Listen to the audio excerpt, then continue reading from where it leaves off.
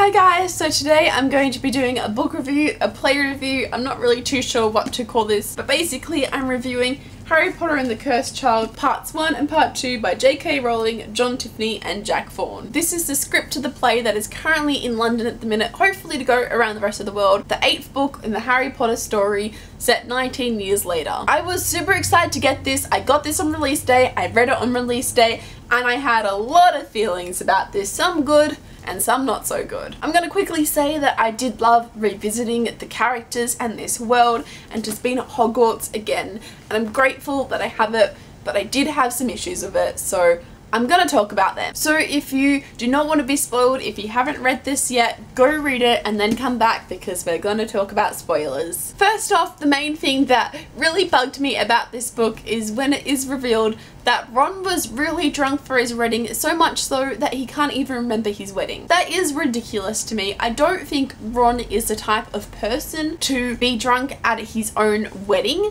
and I also don't think Hermione would have allowed him to do that. Like, I feel like she would have been like, Ron, stop it, like just magic the alcohol away. Why was he that drunk that he can't remember it? I don't see Ron that way at all. In fact, a lot of the characters to me acted in ways that didn't feel true to the characters themselves. Now obviously things have changed, it's 20 years later or something like that, but still I don't think the characters that we know and love would have done the things or acted the way they did in certain scenes in here. For example, Cedric. First of all, what was with the whole importance of Cedric in this book? I don't know, I don't understand. It's been years, it's been literally years since Cedric has died, and I don't get the importance of Cedric. Like suddenly his father comes back and is like, bring him back to life, and Harry's like, no, like I can't do that, and Albus decides, well hey, that's a perfect idea, let me get my pal Scorpius and we'll go and do that. And it's just like such an importance. Like Harry's obviously still not over it, and he goes back and revisits the grave, and I'm just like,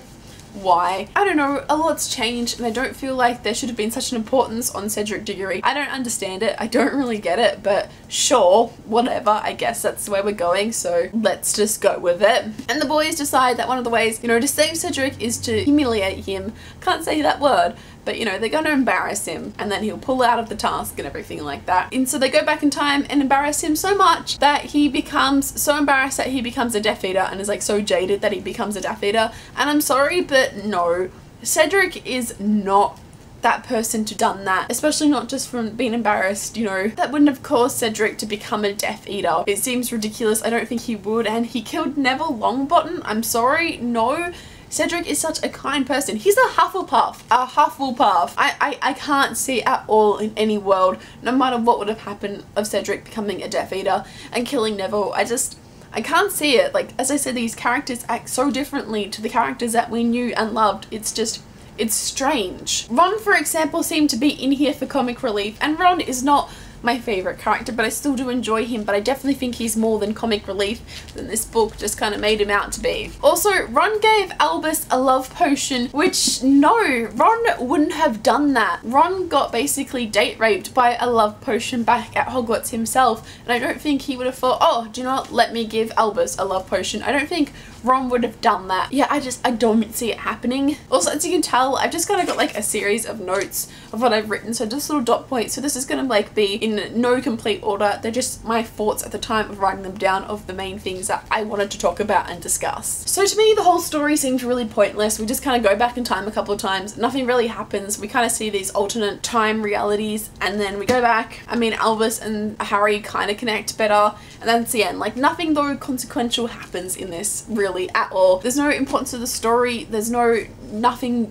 we really learn new about the world except for Voldemort's love child, which I will discuss later, and trust me, I have stuff to say, but there's nothing really important that happens in here. And that was a letdown. I would have preferred a story that had more importance or like something that was consequential. This wasn't consequential. Like we just went back in time a lot. Like it wasn't important, and just me, stories that are just kind of pointless are a little bit of a letdown, so this was for me a letdown in that way. Okay, so I guess now this is a perfect time to discuss Voldemort's love child with Bellatrix. I mean, why? Alright, so to me this read a lot like fanfiction, it really did, and the main thing that was most fanfiction-y for me was Voldemort's love child with Bellatrix. I mean, her name's Delphi for one. Does the fanfiction My Immortal ring anything to you? I mean, come on, no, no, no. And apparently this child was born somewhere before the Battle of Hogwarts, like why?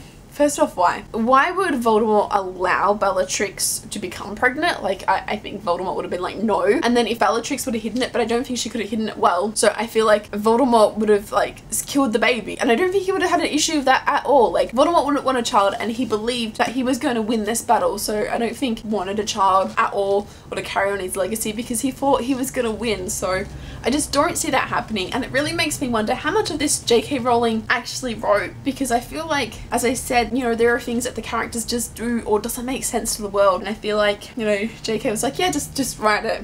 And I was like, yeah, that sounds good. But I feel like because of that, we kind of missed out on things and the characters and what they would have really truly done. Like, I feel like they weren't their true selves. Like, Voldemort wouldn't have had a child. Come on. Voldemort would have killed that thing. He doesn't want a child. He wouldn't have wanted a child, and the whole Dudley thing was just ridiculous. And it's so fan-fiction-y. I'm sorry, but Bellatrix and Voldemort having a child is fan-fiction, guys.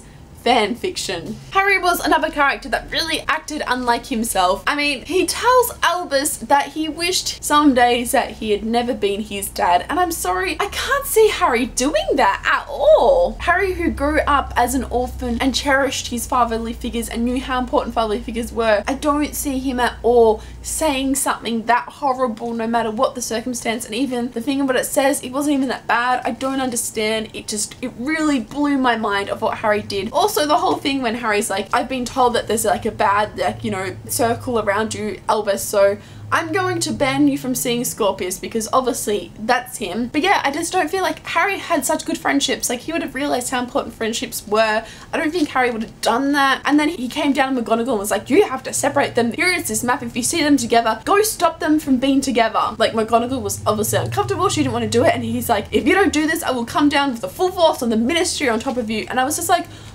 WTF? No, what? That's not Harry. I don't see it at all being Harry, and oh, it made me frustrated and angry. Also, Scorpius and Albus, especially Albus, was in some ways dumber than the OG crew were. I mean, they did some dumb shit. They were going to turn back time so much to save Cedric Diggory. Like, do they not understand the consequences of that? It made no sense, and I didn't like it, and I was like, no, why is this a thing? Why are they so dumb? But I also really appreciate Scorpius. Scorpius, my baby. Scorpius and Albus's relationship was very homosexual, and you can deny it, but it was. I mean, they basically say to each other, people say they can't live without each other. When Scorpius is thinking of his most like happiest thoughts, it's Albus.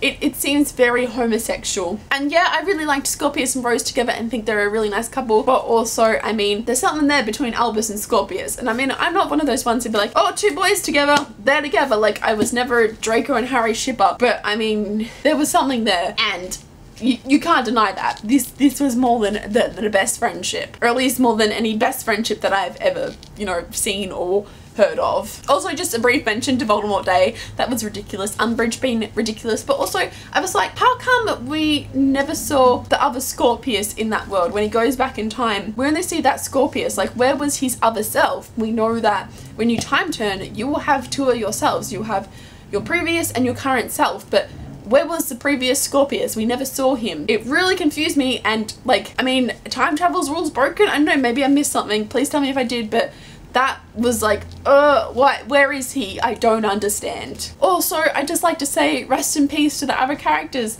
such as Teddy, such as Rose, and Lily, and James, who we never really saw much, which I would have loved to see even just a little bit more of them. I mean, we saw a little Rose, but pretty much other than that, we really didn't get to see these other characters, and I would have loved to, and it disappoints me, but as I said, I still really did like Albus and Scorpius as characters. But to me, yeah, the whole thing really seemed very fanfiction-y, and I'm honestly not going to consider this canon. It was really nice, as I said, revisiting the world and the characters again, and I flew through this, but it's not canon. There are many faults within the time turner world. I mean, the characters act without themselves. It just seems like a fanfiction, and not even a great one. I mean, I liked this book, but it definitely didn't hold up to the standards that the other Harry Potter books were at, and I'm sorry, but that's the way I feel. I still did really enjoy it. I will love anything Harry Potter that comes out, but to me this was such a disappointment for the way it kind of felt it cheapened, and it felt like it did a lot of things for the fans, and I don't feel like when things do that then it's very true to the world or to the story. Obviously you can love it, you can rate this book 5 out of 5 stars. I think it's the best thing in the world, and that's fine, you're entitled to your opinion. Me though, it didn't get there. I rated this book in the end a 3.5 out of 5 stars, and I still think I'm being generous. It's free on Goodreads. I don't know, I liked it, but as I said, it's not canon to me, and I mean a lot of people are feeling that way for the reasons I've said and other reasons. Though do let me know in the comments below what you thought of it, whether you loved it, whether you hated it, whether you thought it was okay, whether you liked it, whatever. Let me know in the comments below what you thought of it. Please put spoilers in the comments below if you're going to discuss something in particular so people know, so they don't look in the comments. But yeah, okay, so slight update because the angling may have changed. I'm actually filming this small section later in the day because I realised a couple of things. Number one, the doorbell rang later after I'd filmed this, and guess what came in the mail? This. You see, ages ago, I requested this for review, didn't think anything of it, totally forgot about, thought I'm not going to get that for review, and went out and bought myself a copy. Turns out I did get it for a review. I can't remember the publishing company that sent this to me. I think it was Hatchet Australia. I'll leave it in a link below, so thank you very much Hatchet Australia for sending me this my way. I totally didn't expect you to, so now I have 2 copies. But that's okay. I will definitely find the use for the other copy. But that does in no way change the fact this is a honest review, and so I'm going to be talking about the things that I liked and disliked in this. But I realised I kind of talked a lot about the things that I didn't like and nothing about the things I liked, but yet I rated it a 3.5, 3 stars. Even though I said I was being generous and rating it 3.5, I think the 3-star rating is pretty good. I think that's pretty where I stand. So if I rate it 3 stars, what did I like about this? Number one, I guess the main thing is that we revisited this world that I have grown up with, that was my childhood, that still is, that Harry Potter is a part of me and it will never leave me. So revisiting this and getting this and seeing the characters again, it is magical. Did it live up to my expectations? No. But did it have some of that magic? Yes.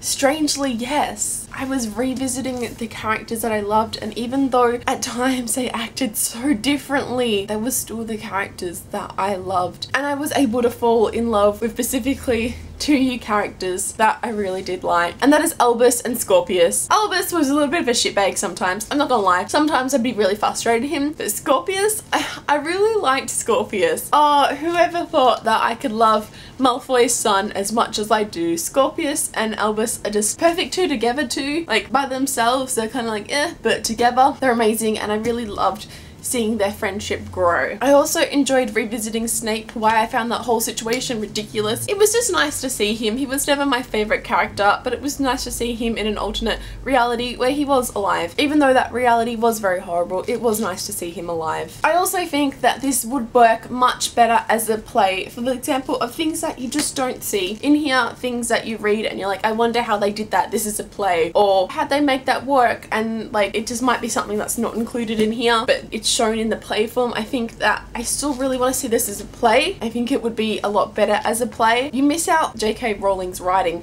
in this. It's script format, so even if she did write some of it, because we have to remember there are 3 authors attached to this book, you miss out on the way she weaves together a sentence, and as it's a script it doesn't really work like that, I guess, as much. So yeah, I'm gonna go now and let you get back to past Becca talking about her thoughts of why she did not like this book. But yeah, as I said, I have mixed feelings about this book. I liked it and I didn't like it, but I focused mainly on the things that I didn't like because I really wanted to love this book. So it was a letdown for me, I'm not gonna lie. It was a letdown, but I still enjoyed my time reading it. But I'm still definitely not considering it canon, and I still do think it was fan fiction.